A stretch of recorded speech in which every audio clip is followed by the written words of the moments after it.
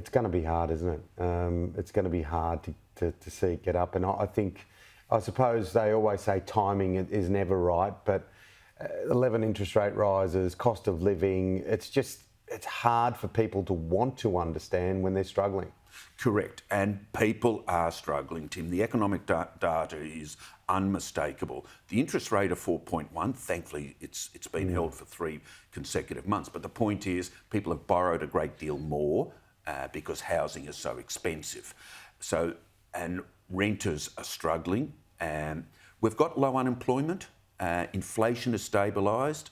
So that's all good, but the underlying issues of growth in Australia, we've got a terrible growth rate, Tim. It's 0.4% in the June quarter, 0.4% in the March quarter, which means we're not growing as a government, as a country. The government's not looking at productivity issues. The unions are getting everything they want. So there's a two-paced economy. Some people are doing well.